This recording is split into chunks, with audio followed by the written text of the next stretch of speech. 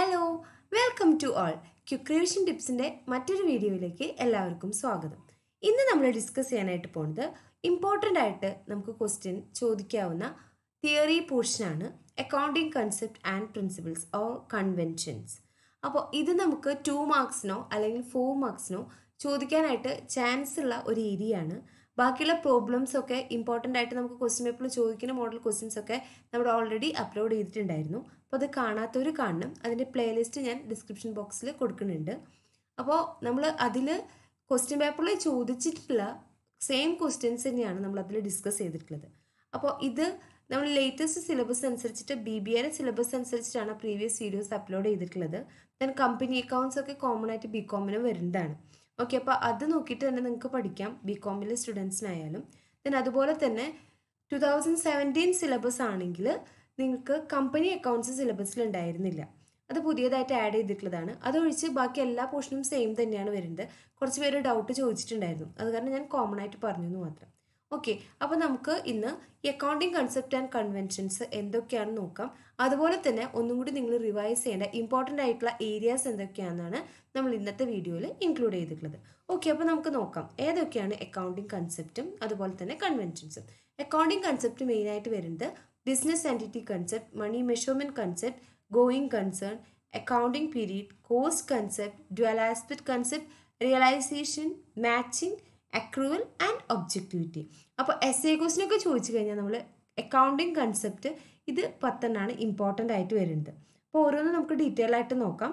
Then അതുപോലെ തന്നെ accounting conventions ചോദിച്ചു കഴിഞ്ഞാൽ മെയിനായിട്ട് 4 വരുന്നത്. Convention of consistency, conservatism, materiality and full disclosure. And ഇതാണ് ഇമ്പോർട്ടൻ്റ് ആയിട്ടുള്ള 4 കൺവെൻഷൻസ്. ഇനി നമുക്ക് ഓരോന്നും എങ്ങനെയാണെന്ന് നോക്കാം. Business entity concept. According to this concept, business and its owner are 2 separate entities. ബിസിനസ്സും ഓണറും സെപ്പറേറ്റ് എൻറ്റിറ്റീസ് ആണ്. അതായത് ബിസിനസ്സിൻ്റെ ബുക്സ് ഓഫ് അക്കൗണ്ടിൽ ബിസിനസ്സുമായിട്ട് റിലേറ്റ് ചെയ്ത് വരുന്ന എക്സ്പെൻസും ഇൻകംസും ആണ് നമ്മൾ കാണിക്കേണ്ടത്. ഓണറുടെ പേഴ്സണൽ എക്സ്പെൻസ് അല്ലെങ്കിൽ ഓണറുടെ പേഴ്സണൽ ഇൻകംസ് ഒന്നും നമ്മൾ ബിസിനസ്സിലെ ബുക്സ് ഓഫ് അക്കൗണ്ട്സിൽ കാണിക്കാനായിട്ട് പാടില്ല. സെപ്പറേറ്റ് എൻറ്റിറ്റീസ് ആയിട്ടാണ് നമ്മൾ ഈ കൺസെപ്റ്റ് അനുസരിച്ചിട്ട് കാണിക്കുന്നത്. ഓക്കെ, അപ്പോൾ ബിസിനസ് മാനും ദെൻ അതുപോലെ തന്നെ ബിസിനസ്സും സെപ്പറേറ്റ് എൻറ്റിറ്റീസ് ആണ്. ഓക്കെ, ഇതാണ് first concept, business entity concept. A business is treated as A separate entity distinct from it's owner. Okay, then second one നമുക്ക് നോക്കാം, മണി മെഷർമെൻറ്റ് കൺസെപ്റ്റ്. മണി മെഷർമെൻറ്റ് കൺസെപ്റ്റ് എന്ന് പറഞ്ഞാൽ അതിൻ്റെ പേരിൽ തന്നെയുണ്ട്. Only those transactions which can be measured in terms of money R to be recorded. അതായത് നമ്മൾ transactions നമുക്ക് എന്താണ് മോണിറ്ററി ടേംസിൽ മെഷർ ചെയ്യാൻ പറ്റിയെങ്കിൽ മാത്രമാണ് നമുക്കത് ബുക്സ് ഓഫ് അക്കൗണ്ട്സിൽ കാണിക്കാനായിട്ട് പാടുള്ളൂ. അതാണ് മണി മെഷർമെൻറ്റ് കൺസെപ്റ്റ് പറയുന്നത്. Okay, then going concern concept. Going concern concept എന്ന് പറഞ്ഞു കഴിഞ്ഞാൽ according to this concept business will continue for A long period of time. നമ്മളൊരു ബിസിനസ് സ്റ്റാർട്ട് ചെയ്യുന്നത് നെക്സ്റ്റ് പെട്ടെന്ന് തന്നെ അത് അടച്ചു പൂട്ടാനല്ല, ഒരു ലോങ് ടേം ബെനിഫിറ്റ് നമുക്ക് അതിൽ നിന്ന് അക്വയർ ചെയ്യാനായിട്ടാണ്. അപ്പോൾ അതാണ് നമ്മൾ ഈ ഗോയിങ് കൺസേൺ കൺസെപ്റ്റ് എന്നുകൊണ്ട് മനസ്സിലാക്കേണ്ടത്. It is assume that the entity is A going concern. നമ്മുടെ ബിസിനസ് പറയുന്നത് ഒരു ഗോയിങ് കൺസേൺ ആണ്. That is it will continue to operate for an indefinitely long period in future. ഫ്യൂച്ചറിൽ ലോങ് പീരീഡ് ഓഫ് ടൈമിൽ നമുക്ക് operate ചെയ്ത് കൊണ്ടുപോകാനായിട്ട് പറ്റണ ഒരു എന്താണ് ബിസിനസ് അല്ലെങ്കിൽ ഒരു കൺസേൺ ആണ് നമ്മൾ സ്റ്റാർട്ട് ചെയ്യുന്നത്. And all transaction R recorded from this point of view. നമ്മൾ ട്രാൻസാക്ഷൻ റെക്കോർഡ് ചെയ്യേണ്ടത് ഈ പോയിന്റ് ഓഫ് വ്യൂവിലാണ്. എന്ത് point of വ്യൂവിലാണ്? Business will continue for A long period of time. Okay, അതാണ് ഗോയിങ് കൺസേൺ കൺസെപ്റ്റ് എന്ന് പറയുന്നത്. According to going concern concept business will continue for A long period of time and we can record the transactions on this point of view. Okay, then next one, accounting period concept. Accounting period concept means the total life of business should be split into different periods.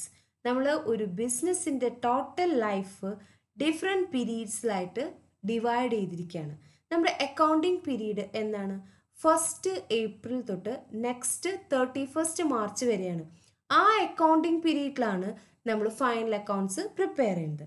So accounting period concept എന്ന് പറഞ്ഞു കഴിഞ്ഞാൽ for measuring the financial result of a business periodically, the working life of an undertaking is split into convenient short periods called accounting period. Then ഈ accounting period ആയിട്ട് നമ്മൾ അതായത് financial result or final accounts നമുക്ക് കറക്റ്റായിട്ട് prepare ചെയ്യാനായിട്ട്, അതായത് നമുക്ക് എന്താണ് ഒരു പർട്ടിക്കുലർ പീരീഡിലെ എക്സ്പെൻസ് ഇൻകംസ് ആണ് നമുക്ക് എടുക്കേണ്ടത്.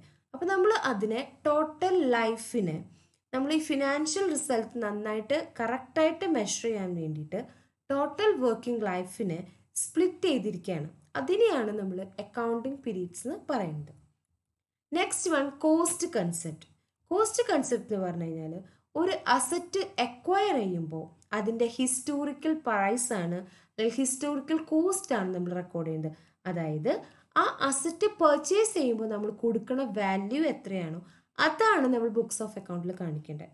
മാർക്കറ്റ് പ്രൈസ് അല്ല, ആ പർട്ടിക്കുലർ അസറ്റിന് ഇപ്പോൾ മാർക്കറ്റിൽ എന്ത് വിലയുണ്ട് അതല്ല നമ്മൾ കൺസിഡർ ചെയ്യുന്നത്. ഏത് പ്രൈസാണ് നമ്മൾ എത്രയാണോ ആക്ച്വലി പേ ചെയ്തിട്ടുള്ളത് four acquiring that particular asset, അതാണ് നമ്മൾ കോസ്റ്റ് കൺസെപ്റ്റ് അനുസരിച്ചിട്ട് അസറ്റ് അക്വയർ ചെയ്യുമ്പോൾ റെക്കോർഡ് ചെയ്യേണ്ടത്. Okay, an asset acquired by a concern is recorded in the books of accounts at historical cost. എത്ര പ്രൈസിനാണ് നമ്മളത് അക്വയർ ചെയ്തിട്ടുള്ളത് അതാണ് കാണിക്കേണ്ടത്. Okay, next concept dual aspect concept. നമ്മുടെ പേരിൽ തന്നെയുണ്ട് ഡ്വൽ ആസ്പെക്ട് കൺസെപ്റ്റ് എന്ന് പറഞ്ഞാൽ 2 ആസ്പെക്റ്റ് ആണ്. Every transaction has 2 aspect. Every transaction has 2 aspects, one debit and corresponding credit. For example, നമ്മളൊരു മെഷീനറി പർച്ചേസ് ചെയ്തു. മെഷീനറി പർച്ചേസ് ചെയ്യുമ്പോൾ എന്താണ്, പുതിയൊരു മെഷീനറി നമ്മുടെ ബിസിനസ്സിലേക്ക് വന്നു അല്ലേ. ദെൻ നമ്മൾ ക്യാഷ് കൊടുത്തു. സോ 2 ആസ്പെക്ട് എന്തൊക്കെയാണ്, വൺ മെഷീനറി അതായത് one receiving ആസ്പെക്റ്റും then corresponding giving ആസ്പെക്റ്റും. Then എന്താണോ റിസീവ് ചെയ്തിട്ടുള്ളത് അത് ഡെബിറ്റ് ആണ്, അതിന് കറസ്പോണ്ടിങ് ആയിട്ട് ക്രെഡിറ്റ് ഉണ്ട്. അതിനെയാണ് നമ്മൾ ഡ്വൽ ആസ്പെക്ട് കൺസെപ്റ്റ് എന്ന് പറയുന്നത്. So according to dual aspect concept every transaction has 2 aspect, one debit and corresponding credit. ഇത് നമുക്ക് ക്വസ്റ്റ്യൻ വരാറുണ്ട് കേട്ടോ, എന്താണ് ഡ്വൽ ആസ്പെക്ട് കൺസെപ്റ്റ് റിപ്പീറ്റ് ചെയ്ത് ചോദിക്കാറുണ്ട്. അപ്പോൾ അത്രയേ ഉള്ളൂ, every transaction has 2 aspect. Then നമ്മളൊരു എക്സാമ്പിൾ കൂടി പറയാം. ഓക്കെ, ഇപ്പോൾ നമ്മൾ പറഞ്ഞ മെഷീനറിയോ അല്ലെങ്കിൽ ഫേർണിച്ചറോ ഏത് ട്രാൻസാക്ഷൻ എടുക്കായാലും ഏത് ട്രാൻസാക്ഷനും ഒരു റിസീവിങ് ആസ്പെക്ട് ഉണ്ടായിരിക്കും, ദെൻ കറസ്പോണ്ടിങ് ഗിവിങ് ആസ്പെക്ട് ഉണ്ടായിരിക്കും. അതാണ് ഡ്വൽ ആസ്പെക്ട് കൺസെപ്റ്റ് കൊണ്ട് മീൻ ചെയ്യുന്നത്. നെക്സ്റ്റ് റിയലൈസേഷൻ കൺസെപ്റ്റ് ആണ്. അതായത് റവന്യൂ നമ്മൾ റെക്കഗ്നൈസ് ചെയ്യുന്നത് സെയിൽ നടക്കുമ്പോഴോ സെയിൽ മെയ്ഡ്, അത് when sale is made or service is made, then അത് നമ്മൾ ക്യാഷോ ആയിരിക്കാം അല്ലെങ്കിൽ ക്രെഡിറ്റോ ആയിരിക്കാം. അപ്പോൾ റവന്യൂ റെക്കഗ്നൈസ് ചെയ്തിട്ടുണ്ടെങ്കിൽ അതാണ് നമ്മൾ റിയലൈസേഷൻ കൺസെപ്റ്റ് കൊണ്ട് മീൻ ചെയ്യുന്നത്. അതായത് according to this concept revenue is recognised when A sale is made or A service is rendered to customers, whether it is A cash sale or A credit sale or in instalment sale. Okay, അതായത് revenue realise ചെയ്യുമ്പോൾ, അതായത് ഇപ്പോൾ sales നടന്നാലോ അല്ലെങ്കിൽ അത് service നമ്മൾ കൊടുത്താലോ അവിടെ നമുക്ക് റിയലൈസ് ചെയ്യുന്നുണ്ട്. ഓക്കെ, ദെൻ അതാണ് അത് ക്യാഷ് ബേസിസ് ആവും ക്രെഡിറ്റ് ബേസിസ് ആവും. അതാണ് റിയലൈസേഷൻ കൺസെപ്റ്റ് കൊണ്ട് മീൻ ചെയ്യുന്നത്. Next matching concept. Matching concept എന്ന് പറഞ്ഞു കഴിഞ്ഞാൽ ഒരു പെർട്ടിക്കുലർ പീരീഡിലെ എക്സ്പെൻസും ദെൻ പെർട്ടിക്കുലർ പീരീഡിലെ ഇൻകംസും കൂടി മാച്ച് ചെയ്തിട്ടാണ് നമ്മൾ ആ പെർട്ടിക്കുലർ പീരീഡിലെ പ്രോഫിറ്റ് കണ്ടുപിടിക്കുന്നത്. അതാണ് മാച്ചിങ് കൺസെപ്റ്റ് എന്ന് പറയുന്നത്. According to matching concept cost or expenses of A business of A particular period are matched or compared with the revenue of that period in order to ascertain the profit or loss. Profit or loss ആവാം. then ഇതാണ് matching concept കൊണ്ട് മീൻ ചെയ്യേണ്ടത്. Okay, next accrual concept. Accrual കൺസെപ്റ്റും ചോദിക്കാറുള്ളതാണ്. ഇതെന്താ പറയുന്നത് വെച്ചാൽ income earned or total expenses incurred during the current period are taken into account irrespective of whether the incomes are received or expenses are paid. Important ആണ് accrual concept. ഇത് പറയുന്നത് നമുക്ക് income കിട്ടാനുള്ളതോ അല്ലെങ്കിൽ എന്തെങ്കിലും expense നമ്മൾ കൊടുക്കാനുള്ളതോ നമ്മൾ എന്താണ് ഈ അക്രൂവൽ കൺസെപ്റ്റ് അനുസരിച്ചിട്ട് അത് കൺസിഡർ ചെയ്യുന്നതാണ്. കിട്ടാനുള്ള ഇൻകവും അതുപോലെ തന്നെ എക്സ്പെൻസസ് ഇൻകർ ചെയ്ത് അത് current പീരീഡായിട്ട് relate ചെയ്തിട്ടുള്ളതാണെങ്കിൽ it should be taken into consideration. അതാണ് അക്രൂവൽ കൺസെപ്റ്റ് കൊണ്ട് മീൻ ചെയ്യുന്നത്. Okay, next objectivity concept. Objectivity means material things that can be seen or touched. And according to this concept, each recorded transactions in the books of account should have an adequate evidence to support it. ഇപ്പോൾ നമ്മൾ purchase bill, invoice bill, vouchers ഇതൊക്കെ keep ചെയ്യും. അതൊക്കെ എന്തിനു വേണ്ടിയിട്ടാണ്? ഈ objectivity concept നമുക്ക് maintain ചെയ്യാൻ വേണ്ടിയിട്ടാണ്. ഓക്കെ, നെക്സ്റ്റ് ഇമ്പോർട്ടൻ്റ് ആയിട്ട് വരുന്ന അക്കൗണ്ടിങ് കൺവെൻഷൻസ് എന്തൊക്കെയാണെന്ന് നോക്കാം. First one, consistency. അതിൻ്റെ പേര് പോലെ തന്നെയുണ്ട്. The accounting methods and practices should remain consistent from one period to another. Then only the comparison of result is possible. നമുക്ക് ഇഫക്റ്റീവായിട്ട് കമ്പാരിസൺ നടത്താനായിട്ട് നമ്മൾ യൂസ് ചെയ്യുന്ന അക്കൗണ്ടിങ് മെത്തേഡ്സും അതുപോലെ തന്നെ പോളിസീസും അത് കൺസിസ്റ്റൻ്റ് ആയിരിക്കണം. ഓരോ പീരീഡ് മാറ്റി മാറ്റി നമ്മൾ യൂസ് ചെയ്ത് കഴിഞ്ഞാൽ നമുക്കത് കമ്പയർ ചെയ്യാനായിട്ട് ഡിഫിക്കൽട്ട് ആവും. അപ്പോൾ കൺസിസ്റ്റൻസി എന്ന് പറഞ്ഞു കഴിഞ്ഞാൽ അത് ഫോളോ ചെയ്യുന്നത് കൺസിസ്റ്റൻ്റ് ആയിരിക്കണം, മാറ്റിക്കൊണ്ടിരിക്കാനായിട്ട് പാടില്ല. Then next one, conservatism. Conservatism important തന്നെയാണ്. ഇതിൽ പറയുന്നത് accountant should not anticipate the income or profit but should make provision for all possible losses.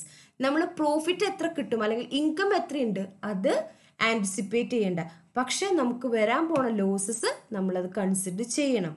അതാണ് കൺസർവേറ്റിസം പറയുന്നത്. Then materiality.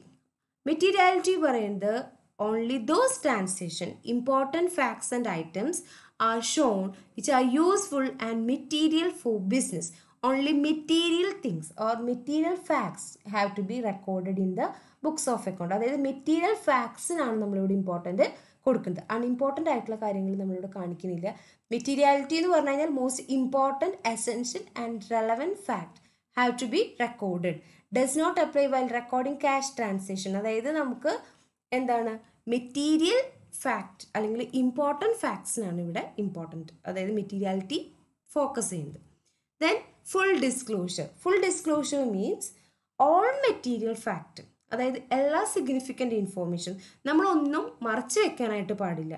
അതായത് നമ്മുടെ ട്രാൻസാക്ഷൻ അല്ലെങ്കിൽ നമ്മുടെ ബിസിനസ് ആയിട്ട് വരുന്ന എല്ലാ കാര്യങ്ങളും all significant information should be disclosed in the financial statement. Okay, അപ്പോൾ നമ്മൾ ഇന്ന് ഡിസ്കസ് ചെയ്തത് ഇമ്പോർട്ടൻ്റ് ആയിട്ട് വരുന്ന അക്കൗണ്ടിങ് കൺസെപ്റ്റും അതുപോലെ തന്നെ കൺവെൻഷൻസ് ആണ്. ഇതിൽ ഏതെങ്കിലും ഒരെണ്ണോ രണ്ടെണ്ണോ ചോദിക്കാം, അല്ലെങ്കിൽ 4 മാർക്കിനും ചോദിക്കാം, എസ്സേക്കും ചോദിക്കാം, ഇമ്പോർട്ടൻ്റ് ആണ്. അപ്പോൾ നിങ്ങൾ ഫസ്റ്റ് മൊഡ്യൂളിൽ വരുന്ന ഇമ്പോർട്ടൻ്റ് ആയിട്ടുള്ള കാര്യങ്ങൾ, അതായത് തിയറി പോർഷൻസ്, അക്കൗണ്ടിങ് സ്റ്റാൻഡേർഡ്സും അതിൻ്റെ ഒബ്ജക്റ്റീവ്സ് അതൊക്കെ നന്നായിട്ടൊന്ന് വായിച്ചു പോകണം. ദെൻ അതുപോലെ തന്നെ നമ്മൾ തിയറിയിലും ഇമ്പോർട്ടൻ്റ് ആയിട്ട് ചോദിക്കുന്ന ക്വസ്റ്റ്യൻസ് ഏതൊക്കെയാണെന്നുള്ളത് ക്വസ്റ്റ്യൻസ് ഓൾറെഡി അപ്ലോഡ് ചെയ്തിട്ടുണ്ട്. അതൊന്നും കൂടി നിങ്ങൾ റിവൈസ് ചെയ്യണം.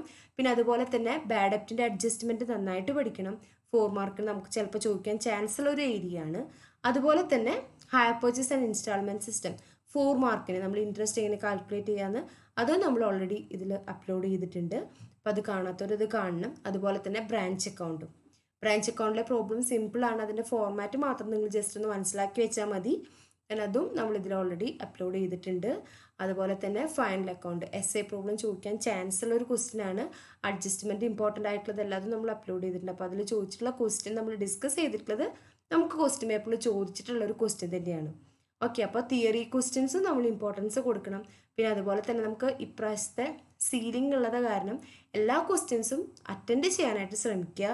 ഒന്നും വിടരുത്. നിങ്ങൾക്ക് അറിയുന്നത് വെച്ചിട്ട് നിങ്ങൾ അറ്റൻഡ് ചെയ്യുക. അപ്പോൾ എല്ലാവരും നന്നായിട്ട് എക്സാം എഴുതണം. Okay, thank you for watching and wish you all the very best to all my dear students. Thank you.